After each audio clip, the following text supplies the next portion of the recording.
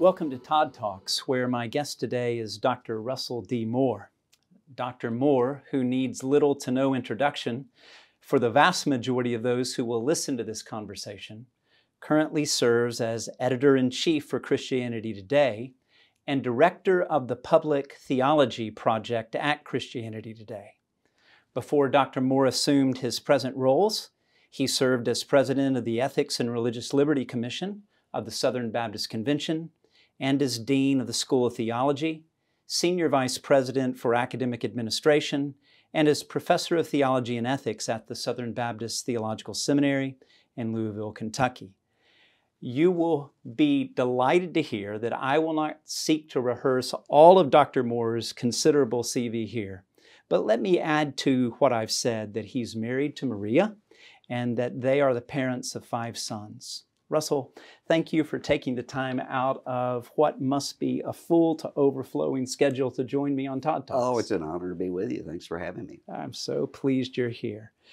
Russell, our conversation could go any number of directions as we've gotten to know one another over time. I'm just fascinated. You may be one of the best conversationalists I've ever met.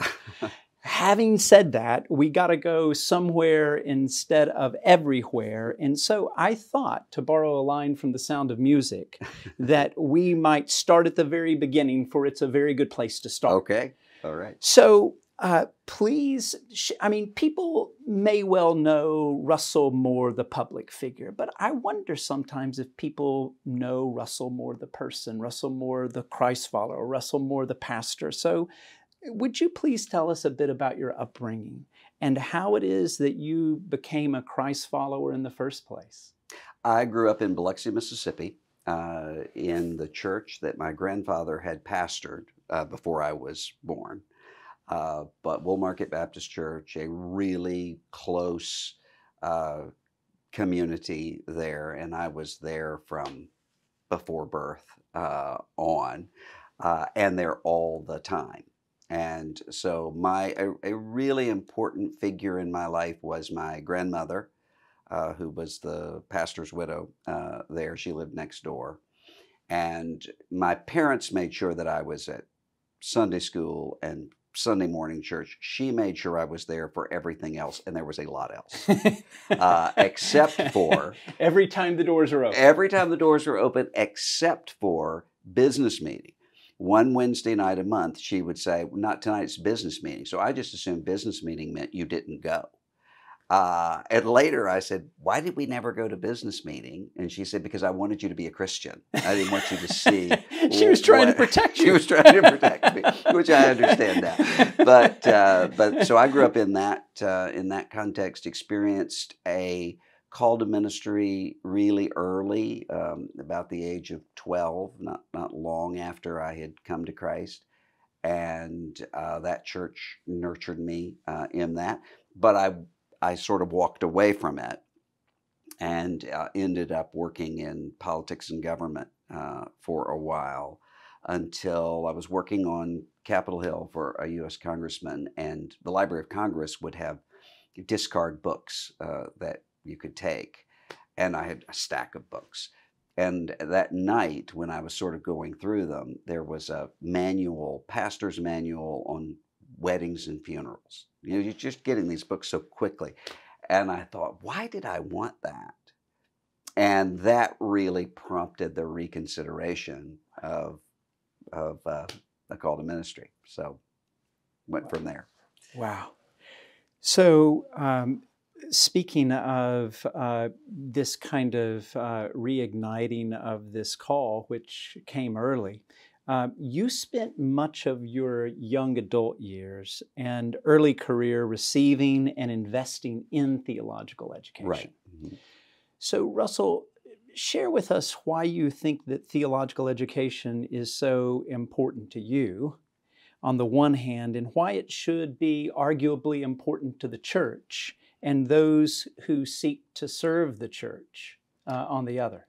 Well, I think theological education is important both in terms of content skills. I think we can understand how that benefits.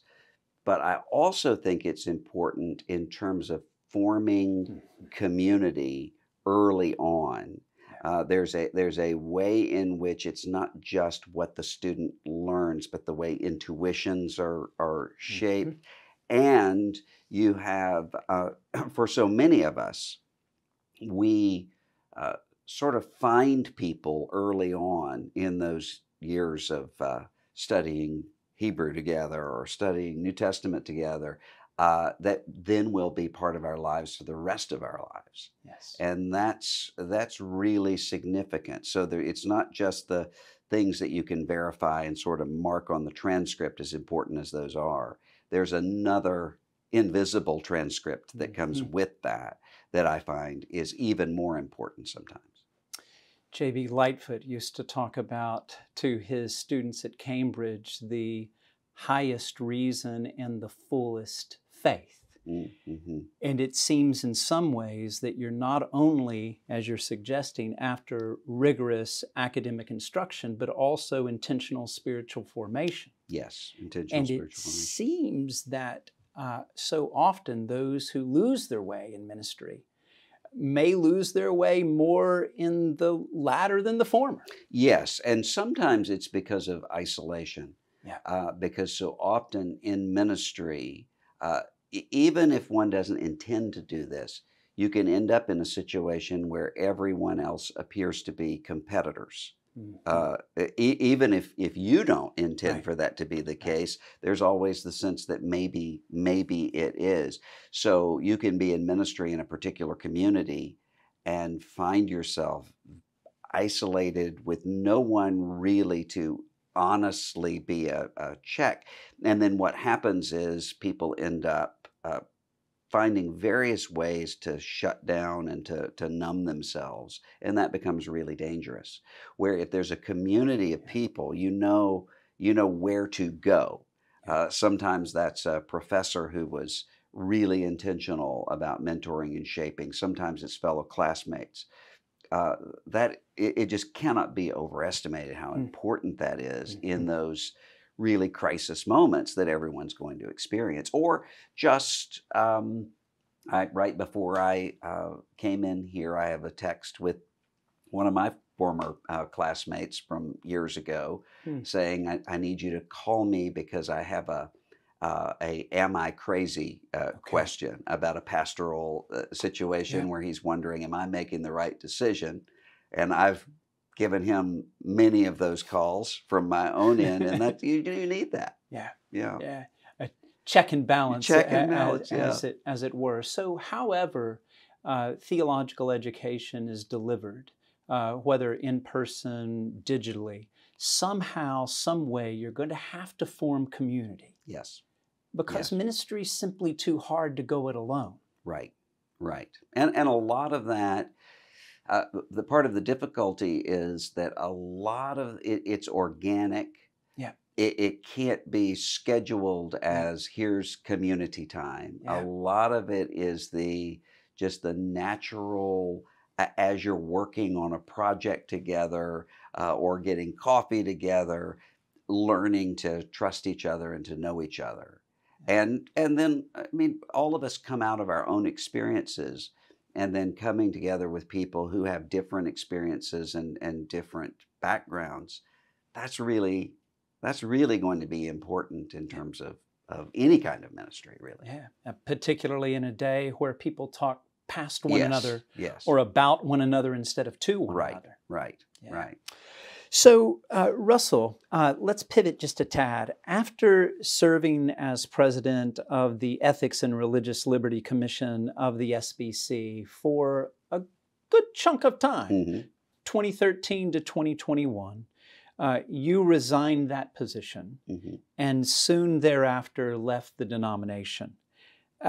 Now, at a bit of remove, I wonder, would you be willing to reflect a bit aloud upon those decisions? Well, I wouldn't really consider it leaving the denomination because, of course, in Baptist life, you don't join Fair a enough. Baptist convention. Yep. You're part of Yep. a church. Local congregation. I'm part of a multi-denominational congregation, but I'm still a Baptist, Yeah. and still very much very much am Baptist to the core, and also am very appreciative um, of what Southern Baptist life gave to me Yeah. from the Yeah. first day. And the vast majority, I mean, what people sometimes don't realize is they look at the fights and they look at the so-called what Amanda Ripley would call the conflict entrepreneurs that are there. But that's generally a very, very small group of people. And most of the people in Southern Baptist life are not those people that you hear behind the microphones. Yes. They're the people who Yes. are the first at a disaster site and the last to leave. And so it's I have very warm affection for that, and a sense of co-laboring with it. Yeah. Those are the people in the church of your child. Yes, yes, and people in churches all over the place, and Mhm. it's really in almost every denomination now. One of the difficulties is that often there was a time when it seemed that the healthiest people were the most engaged Yes. in denominational life of whatever denomination, and the unhealthiest people were the least. In many circumstances, in almost every institution in American life, that's reversed. Right. And so when it comes to whatever church structure or institution, for the people who are the healthiest, the most well-rounded, have the best sorts of aspirations and intentions, one almost has to talk them into taking one for the team Yeah. to serve in various ways because they're not concerned about Yeah. having some title of serving on some associational committee or being on some and instead you have to show them how this actually does intersect with God's call on your life and how important this is for ministry, Mhm. rather than I mean, because the healthiest people aren't interested in all of the inside baseball conflicts that tend to happen in institutions right now. And if we're not careful, we could end up driving those people out and then having a vicious cycle Mhm. of that. And I'm really concerned about that with institutional life in America right now, in which almost every institution, maybe with the exception of the military, but almost every institution is dealing with lack of credibility and confidence, Yeah. and with a sense of an inability to do what institutions are meant to do. Mhm. And so that's really significant and important for the future. And that means we need to help engage those healthy people into those places of leadership. It's sometimes those who want to do it least who we need to do it That's most. exactly right. That's exactly right. Yes. Russell, you touch on something that I want to kind of ask you to elaborate upon, this idea of the importance of institutions. Our friend Greg Jones talks about traditioned innovation. And institutions, denominations, many feel as if though, they are going the way of all flesh. Why the importance of either? Why the importance of both? Well, with institutions, there's a connection between the generations that came before and a conserving and carrying on to the generations that come after. So my friend Tim Keller talks about the need for both institution and movement, because if you have just movement, Yes. then you have something that's very ephemeral, often becomes personality based and falls apart. If you only have institution, then you typically end up with hidebound sort of we do it this way because we've always done it, and that withers away and dies. But you have to have both of those two things together. So the stability that comes with institutions, along with that renewing and refreshing that comes along, which is, of course, is exactly how Jesus designed the church, and healthy institutions reflect that.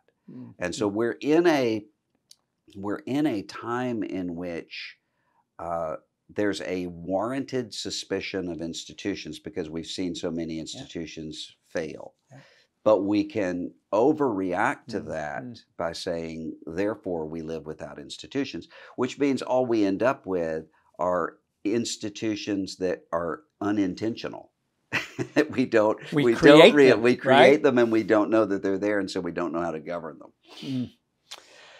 So, Russell, speaking of looking back, I've asked you to look back a bit on your term as president of the Ethics and Religious Liberty Commission.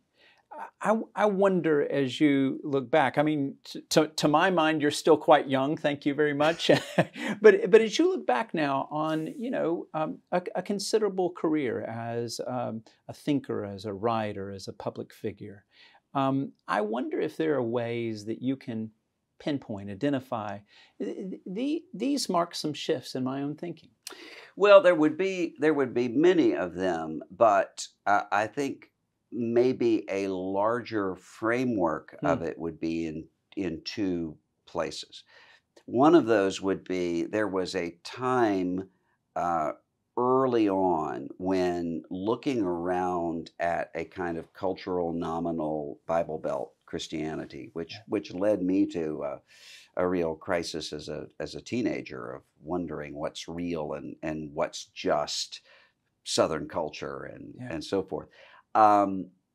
There was a time when I assumed this is because of a theological shallowness. Okay. And so therefore, if there's a robust theological framework, then that will answer the kind of nominal cultural Christianity that we see. What I have come to see is that actually there can be a kind of robust theology that is just as nominal and just as cultural and brings all of those things with a kind of lifelessness. And so it's way, truth, and life, and all of those things have to be held together. And that's especially true when often in especially American evangelical life, often what we think is theological reflection sometimes is just tribalism, and sometimes is focused only on particular controversies of the moment. Right. And the other thing that I would say has shifted quite a bit is recognizing that there were many times in my life when I would identify what seemed to be a slippery slope that could easily move in a direction that would be bad and away from orthodoxy. What I have learned over the years is that C.S. Lewis was right when he said the devil doesn't send errors into the world one by one, but two by two on either side of the good. And so there are slippery slopes everywhere. And so often it's in some things, I'm not talking about the central but in many things, it's not so much where people end up as how they're getting there. Yeah. And so you can find people who actually have more commonality because they're actually getting to that place in the same way. Yeah. And so there are people in my life that earlier on I would have thought, well, these are just people in a completely different sort of tribe than I'm in, that really not just in church life and not just in evangelical life, but in almost every area of life, all of that's being shaken up. Yeah. And I think we rightly lament in many cases the loss of old alliances and coalitions, political parties, or communities or churches or denominations. And yet there's also a reordering, and there are a lot of people who previously, even if they didn't hate each other or fight with each other. They just considered themselves to be in different worlds, who now are realizing we're actually allies, and we actually can contribute to one another. That's been something I've learned over the past several years. That's wonderful. So, Russell, last night you were at Baylor University delivering the Ethics and Culture lecture sponsored by Baylor's Honors College. It was a wonderful, wide-ranging lecture, I can attest. Delighted to have heard it. You concluded your lecture, which was more than less a thoughtful plea for the reformation of evangelicalism in America particularly, with, I think, a purposefully provocative statement of the pressing need to, quote, make evangelicalism born again. As we draw our conversation to a close, I wonder if you might reflect upon what this might entail and how such a vision might actually gain traction. Well, there are some people who would say evangelical Christianity is really just power, militarism, nationalism, whatever, because of some of the really awful and disturbing things that we have seen.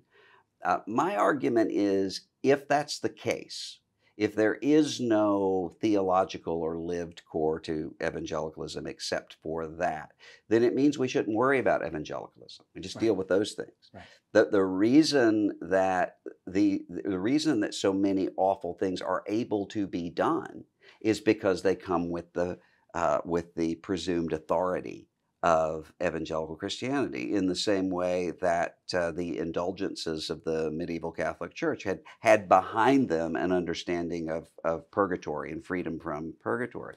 So I think where we need to go is to reclaim what is best in evangelicalism while reforming and, as the scripture says, test all things, hold fast to what is good.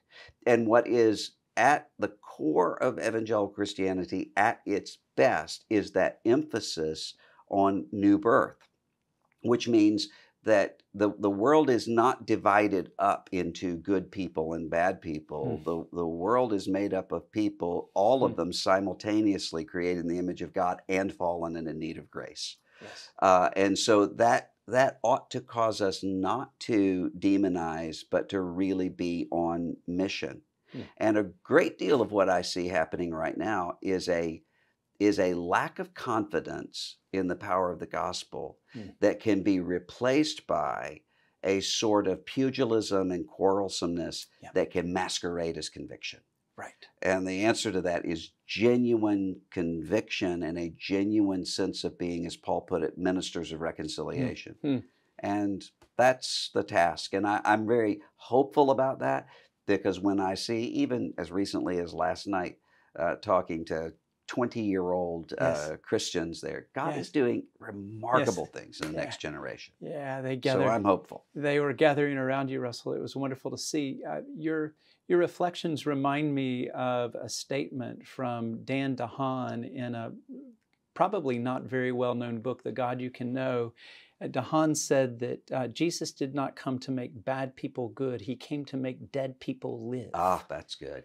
That's really good. And that seems to capture what we're after. And Russell, in your new roles at Christianity Today, not only editor-in-chief of this remarkable flagship magazine, which is in print and digital, making its way to millions throughout the world, but you're also leading this very important project of public theology. I wonder if you could just elaborate upon that just a bit and perhaps link it to this